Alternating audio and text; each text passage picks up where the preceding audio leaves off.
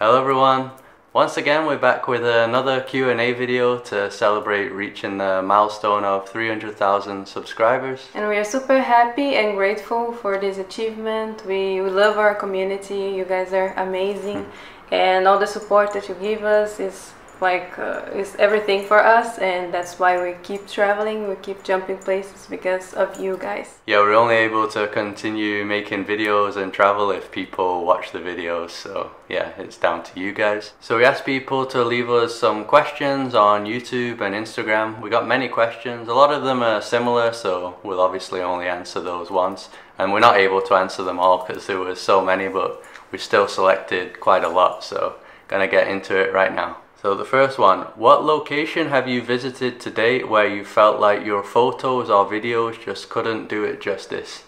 So we discussed this and we think that it's probably like the mountainous locations.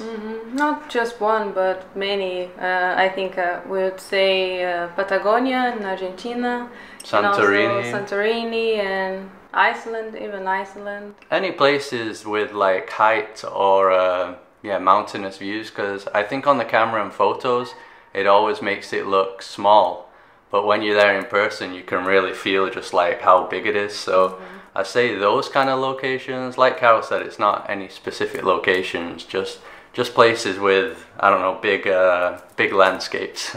Other than the popular cities of Rio de Janeiro and London, which other cities within your respective countries would you suggest we visit? I think in Brazil, any city. I think all the places that we visited in Brazil are amazing and we can recommend. It just depends on which type of things you guys like to do, if it's beaches or like cute cities or towns, or the Amazon, which is something amazing. The jungle. Yeah, jungle areas. But I don't know, I think we love everywhere that we've been in Brazil and we can recommend those places. Yeah, I don't think we've ever been to anywhere in Brazil that we haven't liked. But specifically, some places that we've liked in the state of Minas Gerais, there's Ouro Preto, like a really old Portuguese town. And then you have Salvador, which is the capital of Bahia. And then the beach places like Maragogi. In Bahia, there are many beach areas in Bahia. We liked Maraú. And Rio de Janeiro, there are many places as well, like Ilha Grande and Paraty. Yeah, it's just too many places to talk about. Yeah, and for England, Carol's only been to England once with me. Yeah, once, and we only did London really, so she hasn't seen anything of England. And even though I was born there, I left when I was 18.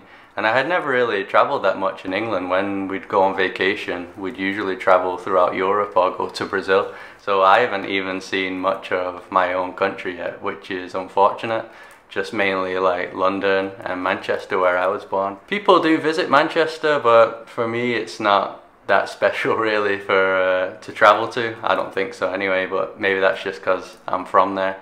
But we definitely need to do a proper trip around England. Yeah, we're planning to do that maybe in the future, next year maybe. Yeah. Next question. You both seem so confident wherever you go, but I'd like to know what's the scariest situation you've gotten yourself into has been, if any at all. So we thought about this and we think the scariest one was in Iceland. We didn't film this because we just weren't filming at the time and it was at night. So we were going from one little village to another town at night, and it was in the winter where everything was completely covered in the snow. So we were counting on having a gas station in the middle of the journey. And as we were driving, we just couldn't find the gas station. It wasn't where it was supposed to be on Google Maps, and there was no signs or anything. And we were like running out of gas, and since it's Iceland in the winter, you're talking like negative degrees, and it really looked like we didn't have enough gas, and we didn't. So as we was getting close to the town that we were going to, we ran out of gas in the middle of the road, kind of in the middle of nowhere. So we had to stop on the side of the road and start asking people for help to maybe take me to a gas station to fill up some bottles. And this just happened to be the moment that they had the northern lights going on, which isn't always. So no cars were stopping for us, even though we were like stuck on the side of the road. Nobody would stop because the northern lights were going on. And yeah, it was just freezing and we were just kind of scared because it was pitch black. and it was super dangerous because other cars were coming, and then we were just stopped in the middle of the road, and the lights started to not work anymore because the battery started to die, and that was a problem of the car, not our problem. So everything started to get worse and worse, but then I think two guys from England, they stopped and they helped us. They were like super like lifesavers, and they stopped us and waited for Chris to go to the town to get gas. But in the end, everything turned out well. It was scary, but luckily those guys stopped and we could get gas, and then everything was fine, but it was super scary. Yeah, because the battery went out on the car, there was no way to keep warm either, so if it wasn't for those guys, we would have been in a lot of trouble. How long does it take to edit the videos, and isn't it hard to find sightseeing attractions for all of us every day? So to edit the videos, I think it can be anywhere from about 4 to 6 hours for me, just to edit them. Obviously the process of finding music and uploading to YouTube and editing a thumbnail adds on extra hours, but the actual video edit, I'd say it's around 4 to 6 hours. And regarding finding sightseeing attractions, that's super easy because pretty much everywhere we go there's always so many attractions. We don't even show them all. There's always attractions that we don't go to. We don't actually go out every day. That's the thing that a lot of people ask. They think that we're constantly traveling, doing stuff every day, but we're not. Maybe in a month we might go out, what, like 10 times? Yeah, I think so. Yeah, because you obviously have the travel days where we don't film, or just some days we stay at home. Like the work days, we just work. We don't usually edit videos or anything on the same days that we're traveling and filming videos. So yeah, there is still a lot of times where we're just in the apartment or the accommodation. Which food did you like the most, and in which country? For me, I think it's Nepali food. I love Indian food too, but I think Nepali is my favorite. Yeah, well, Nepali is kind of like Indian food, but also with a Chinese influence. So you kind of get in nice food from India and stuff like dumplings and noodles from China. So I'd probably go for Nepal too. Either Nepal or India, my favorite. And this is one of the questions that we got asked the most about having children.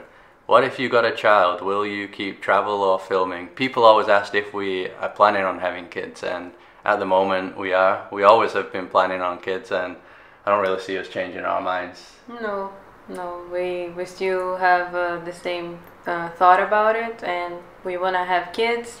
Just one, I think. Yeah. But not now. We don't know when yet. Maybe in 2 years. Maybe in 2 years, but yeah, we keep changing our minds about that, about when it will be time, but we definitely want to have kids. Yeah, and at the moment we think we will want to keep traveling. I imagine at the beginning, like the first 6 months or the year, we might stay put somewhere while it's like a young baby, but we see other people traveling with kids now. Yeah, it is kind of getting more and more normal. It obviously won't be the same like we're doing now probably at the beginning, and yeah, we probably won't be going on some crazy treks and stuff with the kid. It'll be more mellow kind of travel, but yeah, I think we will continue. We're still enjoying doing the videos too, so yeah, I think so.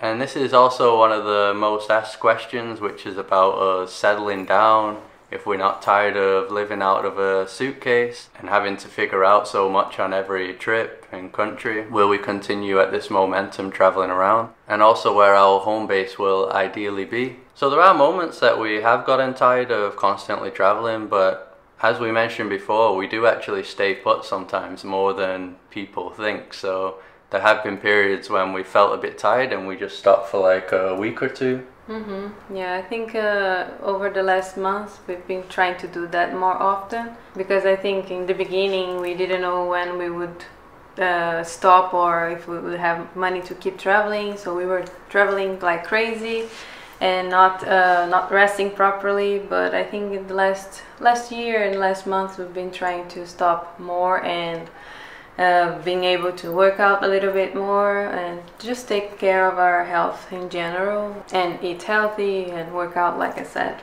Yeah, we've had more time to do normal things like watch series and films. Because before we would be constantly like traveling and then trying to find days to do work. But I think what we're going to do now going forward is, let's say, take 2 weeks off where we stay put in one place and all we do is work. We don't think about filming or planning any trips or doing anything. It's more like a 9 to 5 in a way. And that's what we've been doing lately. So we take a week or two off.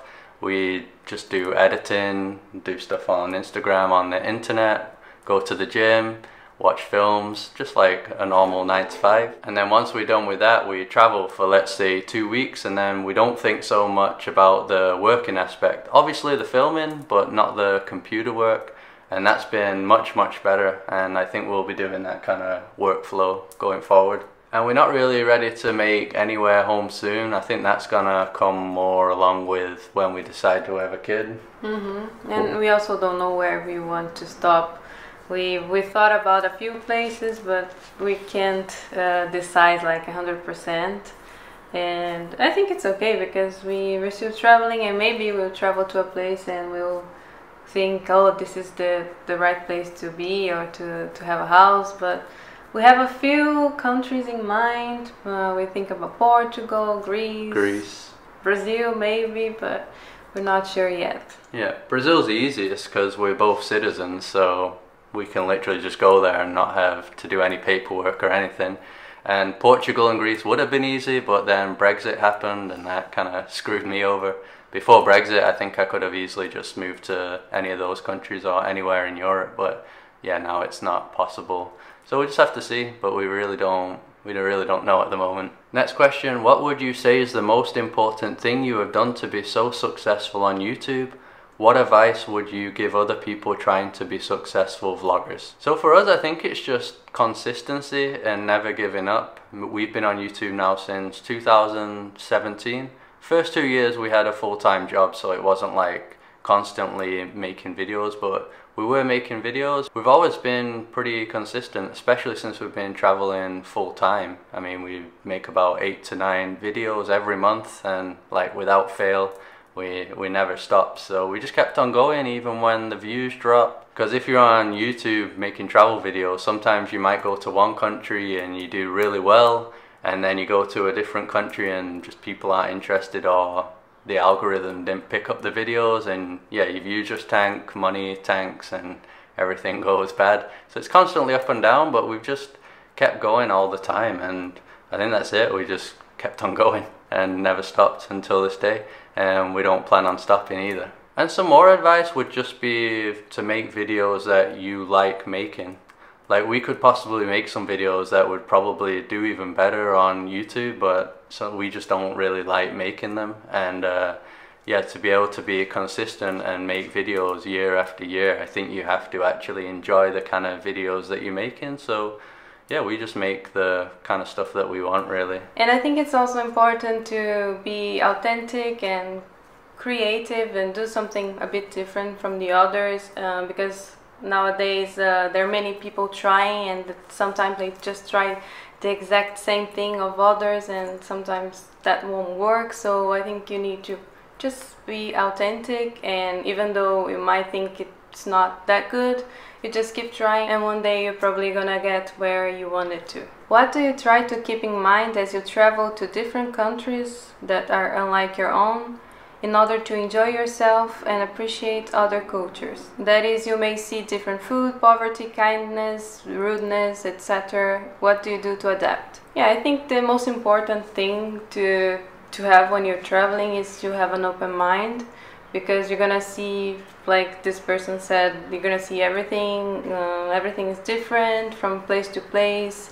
Things work different, people act different, and something that you think is normal won't be normal in other places, and also things that are normal in other places won't be normal to you. So I think you need to have an open mind. You're obviously gonna see things that are not nice, like poverty, but you're also gonna see people living in poverty but being happier than others that are more wealthy. So it's kind of weird, but you're gonna see everything. But for us, I think the most shocking thing that we usually see is the inequality, especially in Southeast Asia and South America, Latin America. Brazil.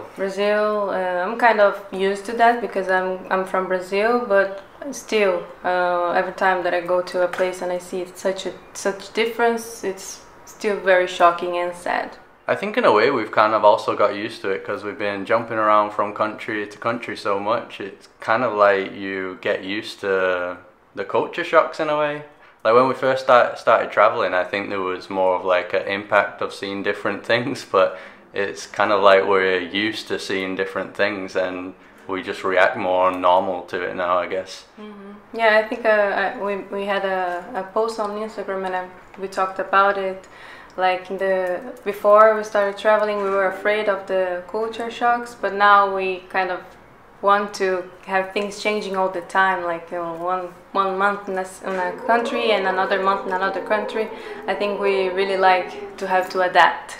And things like kindness, obviously, we're always going to appreciate that. There are some cultures that are way friendlier than even our own countries, especially places like the Philippines, where everyone seems way more friendly than everywhere else. And then rudeness, usually with the people, we don't have that many bad interactions with people. One thing that usually annoys us is when we're queuing up in lines, and there are some places, I think in like India or even Turkey, I think we had issues where people just don't seem to understand lines and they're just pushing in front of you all the time. So yeah, that's always kind of annoying to deal with. That's only one thing I can think on top of my head, but I know that's something that always kind of annoys us when we're queuing up for 30 minutes and people are just going in front of us. Even though we understand that some people may not understand queues, but it's still annoying for us. Yeah. What are your top ranking tropical destinations you have ever been? That's a tough one because we've been to so many. But I'd say Philippines is still number one for us, that we like for beaches, waterfalls, tropical scenery. Then I don't know the actual order besides the Philippines, which is number one, but Brazil, where we lived, Mexico, we like Mexico, and then in the Caribbean, places like Dominican Republic, Puerto Rico. We like Curacao as well, but that doesn't look tropical, but it is in the tropics, but it's kind of dry there for some reason, but that had like some of the best beaches ever. Who do you use to book travel? Do you belong to any travel club? When you travel to another country that requires an exit plane trip and you want to stay longer, what do you do? We don't belong to any travel club. We usually just use Booking.com and Airbnb and Agoda to book our accommodations. And to book our flights, we usually check on Momondo.com, and then from the results of Momondo, we check on the airline's website because it's usually better to buy from the airline place directly, yeah. And when we travel to a country that requires us to show proof of our onward travel, which basically means you have to prove that you're going to be leaving the country, what we've been doing since we started traveling is we go on Expedia.com and they have a feature there where some flights have 24-hour free cancellation. So it's kind of hack that we do where we book the flight and then we get sent the tickets in our email, and then we cancel the flight because we don't want to get that flight. And yeah, when we go there, we just show them that ticket, even though it's not even valid anymore, but that's all they need to see. And yeah, then later on we book our exit flight. What ways do you two connect with one another for romantic moments or emotional intimacy while you're traveling and working so much? So that kind of ties into what we mentioned before about the way that we're traveling. So before, when we were constantly traveling and just trying to find time to do work on the laptop, and it was all over the place, I think we would have less time to ourselves, right? Mm-hmm. Yeah, and some moments it was getting a bit not ideal, I would say, for a couple.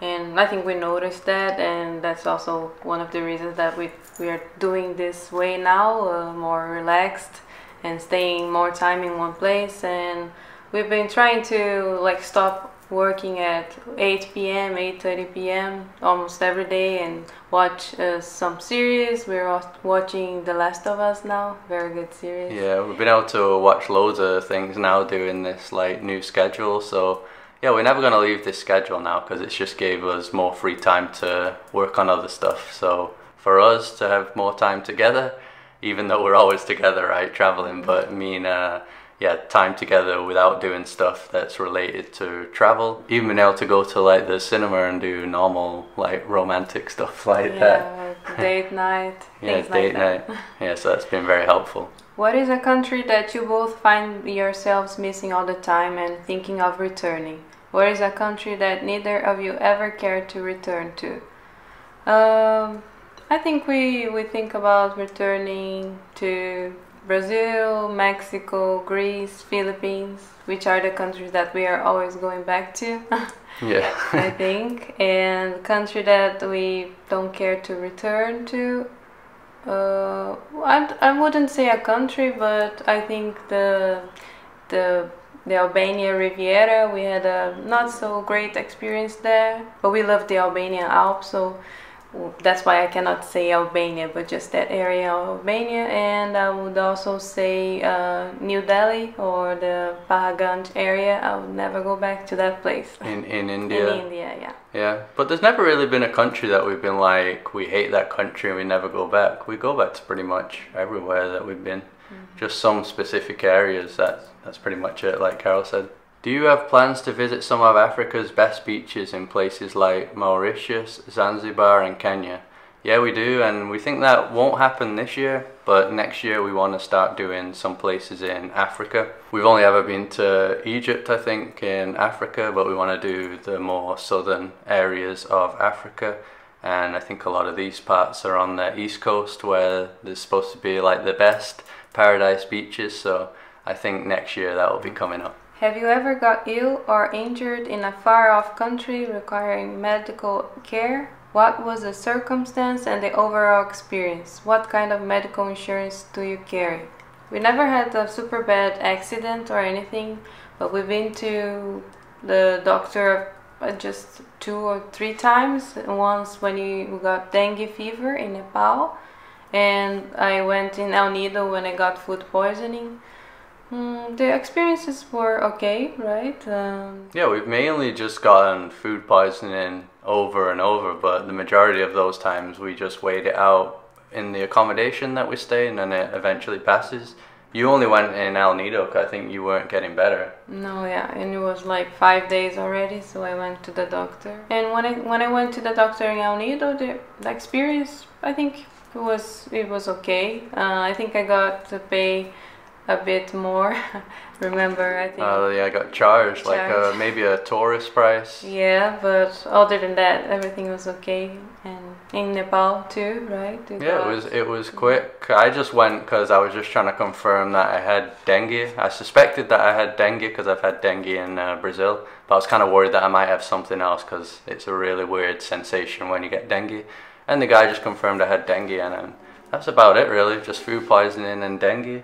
And medical insurance, we use something called World Nomads. We have the link in the video description of all our videos. We use them. It's like an online travel insurance, but we've never really had to use it properly. Like a lot of this stuff, like food poisoning, just when it's a small amount, you don't really use the insurance. You can, but I think we didn't bother. We didn't bother. It was like $10 or $20. So. What do you do about getting regular physical and dental checkups while traveling? So for physical checkups, mainly when we go back to Brazil, we go to the doctor, do blood work. I've had some like autoimmune gut issues. I've got something called leaky gut syndrome. So yeah, I've been working on that and currently completely changed my diet and stuff for that. But I was going to the doctor a lot when we were in Brazil. And for dental checkups, we never really did it, but when we were in Turkey, we went to the dentist and got a checkup there, because Turkey is famous for like its dentist industry. So that was the time that we went to the dentist. Yeah, that's it. Are there any countries, regions you not ever traveled to? If so, why? I can't think of a name of a country, but I don't like to go to places where there's only me as a woman and it's only men. Usually I don't feel quite comfortable in that situation. For example, when we went to India in that specific area of Pahaganj in New Delhi, I wouldn't feel comfortable at all, and I just don't want to go to another place that's like that.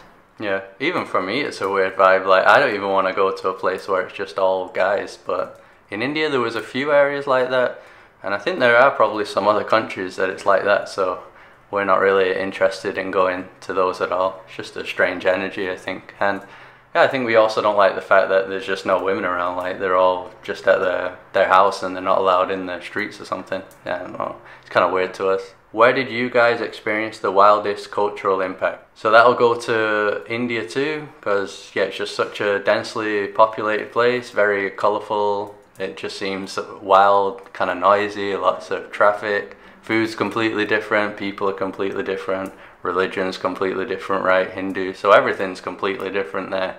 But that also adds to the experience of it being a fun place to travel to. What is the best airline and not the best you have traveled? I think the best was Emirates, and not the best. I think that the TAP, the Portuguese one, TAP, wasn't so good, and also the Aerolíneas Argentinas in Argentina, because of their staff we had an issue, and so it was a not so good experience. Yeah, we didn't like some of the AirAsia ones in Southeast Asia. Some of them are okay, but every now and again we go on like some super basic flight, even between countries. It looked like one of those planes that you go on like a half-an-hour flight, but you're actually on it for like 4 to 6 hours or something. Yeah. So those weren't good either. But they are like budget airlines. I always wonder, does it benefit you if we watch the ads all the way through? So from our understanding, looking online, you just have to watch 30 seconds of the ad, and then that will make money for us and money for YouTube, since it's like a split with the money. Usually, just to make sure when we're watching channels that we enjoy and like watching, we just watch the ad all the way through, because usually it's just like a minute or two, right, max. I mean, there are some other ads that are outrageous, but yeah, I think at least just watch the 30 seconds and then at least we'll get paid a little bit. This one's definitely for Carol. What products does Carol use on her amazing curls? This is always changing. My answer is always changing because it depends on where I am, and some places it's super hard to find products for my hair, others are not so hard. But right now I'm using two, and I have them here. I'm using those two products. Sponsored ad. Not sponsored. And I think this one I've been finding in many places in Southeast Asia, so this is my go-to product, at least to style my hair. And shampoo and conditioner, just normal Dove or anything that I find. What program do you guys use, or how do you monitor your budget and spending? We don't use any specific app on our phone, only the bank account app, and I think it shows how much we're spending like every month, and it also shares like if it was for food or accommodations. It splits in different topics, so that's good. And at the end of the month I always do like a spreadsheet with all the earnings that we made and also how much we spent, so that's how we control our spendings. I'm wondering about your guys' flip-flops. You wear them a lot. Seen you climb rocks and go through mud. What flip-flops do you recommend? So I don't know if we use the best flip-flops, but we used the Havaianas a lot because that's like the popular Brazilian brand that everybody used in Brazil. But now even globally you can find Havaianas, and they usually last quite a long time, like easily over a year of using them constantly. We've also used Ipanema, which is also another Brazilian brand, Ipanema or Ipanema. Yeah, and people always find it funny that we use them so much for stuff like trails, but I think it's because people in Brazil, especially like Rio, we're just in flip-flops all the time, so we're just used to using them on different terrains. So sometimes I think to Westerners that might only use them for the beach, they're like, what the hell are these guys doing? But it's a Brazilian thing. We go to like shopping mall or even do hikes or go to the beach. Everywhere we go with the Havaianas or the flip-flops. How do you choose your rental stays? Which apps, etc., which filters? Because you guys do it last minute and you get phenomenal deals. We don't do anything special. I think like we said, we use Booking.com, Agoda, and Airbnb. We usually check on all three platforms to make sure we get the best price, because sometimes there's one single accommodation that's on all three platforms, but in one it will be a better deal, so that's how we get some good deals sometimes. And since we've been using Booking.com for a long time, we have some sort of status and we get better deals, a few discounts. Sometimes we get free breakfast in some places, but we don't do anything special. So which camera and accessories do you guys use for vlogging? Are you guys afraid of somebody taking your camera on the streets? So the main vlogging camera is a GoPro, a small GoPro, and sometimes use the phone for B-roll. Use it quite a lot, mainly when we need to do zoom shots or filming in darker scenarios, because the GoPro is horrible when it's dark, like it's unusable almost, so usually switch to this. And occasionally we might use Carol's Canon. She has a big Canon, but we don't usually use it that often. And we have the drone, which is a DJI Mavic Mini 3. Just got the new Mavic Mini recently, so that's pretty much the setup. But the majority is just the GoPro overall. And regarding people taking our cameras, I don't think so. I think since we're using like the GoPro, it's so discreet walking around, and yeah, it's never really worried me. And when we're using the drone, we usually go somewhere quiet, out of the way, alone. And majority of the time, people don't even know that we're flying a drone.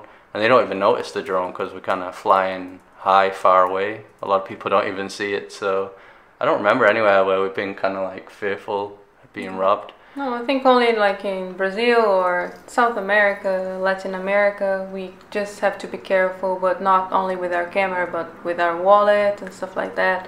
But nothing extra special. Yeah.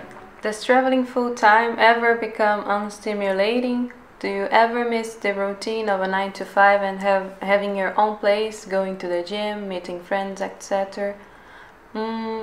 We sometimes miss having a routine or having hobbies other than filming, because we are always filming, but it's not like a big deal, but I think we just got used to it. And we obviously miss our friends and family. I think that's the biggest thing that we miss, not being able to hang out with them.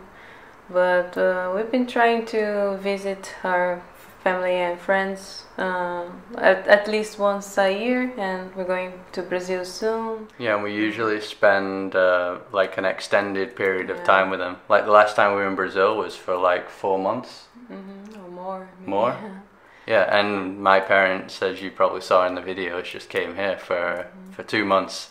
So we actually end up spending a lot of time with them, but it's just in like a shorter time frame, I guess. And sometimes we are able to meet our friends while traveling. We met a few friends in Barcelona last year, and also in Taiwan too. We met a friend, and yeah, that's how we do to not miss them so much. How do you keep your wardrobe fresh with traveling to different countries with different climates and only using backpacks? Do you send certain items back home and then buy new things in the countries you travel to? So yeah, it's obviously not possible to pack all winter stuff and summer stuff just into our backpacks, and we don't want to do that either, because majority of the time I think we are in warmer locations. Yeah, so for the most part we do just have things for warm climates, but we do always carry like thermals, pants and tops. But pretty much just with that stuff and a coat, we can handle a lot of cold climates. Only not like extreme cold, then we have to have bigger jackets, and I think right now those are at my parents' house. In Portugal. So basically after we did Iceland, we went back to Portugal to drop off our like expensive winter clothes and our thick jumpers and stuff, and we left it there. So we can always pick that up again if we want to go on another trip, but We can also just buy stuff again, and we'll probably be doing that in a few weeks' time. You'll see in one of our next destinations. What are some of the destinations we can expect in 2023? So we had many plans that just changed like 2 days ago. We were going to South Korea and Japan soon, but we found out that I need a visa to go to Japan, and that visa can only be obtained in my country, which is Brazil, so I cannot get the visa from an embassy in another country. I was thinking about getting it in Bangkok, but I cannot do that, so we're not going to Japan soon. We still try to go this year, but first I need to go to Brazil, and I think we had to change our plans. So instead of going east to Japan and US, I think we're going to the other way around, west. So you guys can expect a little bit more of Asia, and then Europe, South America, Caribbean. Yeah, but we don't know specifically the countries yet because we've had to change our plans, because like we said, we're going to do like Japan, Hawaii, US. And yeah, this has changed everything. How do you enjoy the travel when the channel YouTube takes up so much of your time editing, filming, planning, investigation and recording? So yeah, we've always split a lot of it up, so we usually wouldn't do the editing on days that we are out traveling, and to be honest, you can't be traveling every single day anyway, so you need times when you're at home, and those times usually we make the most of it to do the editing. But as we mentioned numerous times, we have changed the way we're working now, where we actually take specific time off just to work on the laptop, and then the other times we're just traveling and filming, but filming's kind of like in the moment that we're traveling, so it doesn't seem like a big hassle to us. I think the computer work part is the part where it really feels more like work than just walking around as we're enjoying the travels. Yeah, and I think for me the planning part, sometimes it gets boring because you have to always think about where you're gonna be staying and checking all the accommodations and stuff, so sometimes that's a bit boring, but now with our new pace it's better for me too. Compared to the beginning, it seems you have more money for accommodation now. Is that true, and is it YouTube money? Yes, basically, because in the beginning we had saved money to travel, and we didn't know until when we would be able to keep traveling with the money, and if the money would just run out. But now, since we are making money with YouTube, we can travel more relaxed, I think, and we don't need to stay in all the cheapest place all the time. We still try to find good deals, and once in a while we may stay in a more expensive place, but some other days we stay in more cheap options. We try to balance. I think that's what we're doing. We're still not at the level where we can stay at the most expensive ones all the time, but and we don't really want to. Yeah, we wouldn't want that too, but I think we can balance more, and we can stay in more comfortable places. Yeah, like a lot of the time, you probably noticed we're just staying in apartments that we're paying around $40 to $60, I think, on average, and that's for the both of us, mainly in Asia, but even in Greece, I think we was finding places like $30–40 when we went there, in Turkey. So you can find these accommodations, and usually they're just like average, like the place that we're in right now. It's not like some cheap run-down place. It's pretty nice, so we just aim for that. It's comfortable. Like we said, we don't even really want to just spend all our time in luxury locations. I don't know, we get bored eventually. We usually prefer staying somewhere in the neighborhoods around the people. It's more more interesting for us. I'll translate this one in English on the fly. Are you guys scared that when you stop traveling and maybe have kids that you're gonna really miss traveling? Are you scared that you might not be happy living the normal, like traditional way of living? As I mentioned before, I don't know if we have to go back to that kind of life anyway, just because we're having kids. We see people traveling with kids, but obviously once the kids are at a certain age, you've got to decide if they're going to go to a normal school or be homeschooled, and right now we don't really think about homeschooling I don't think. So at that point we'd have to be in a fixed location, but that'd be so many years from now, and I think by then we will have kind of seen almost everything that we wanted to see. I can imagine that I'd want to be slowing down a bit by then anyway. Yeah. We don't know. We don't know. That's a tricky one. But I think we always miss something from our past. Like even now, we're having a very amazing life, but sometimes I think, oh, I miss my friends in the US or in Brazil, and oh, I miss my university time. But at the same time, I'm always like, oh, I miss when we were in Greece last year, or things like that. We're always missing something. But I think we just need to be happy with what we have, and that's it.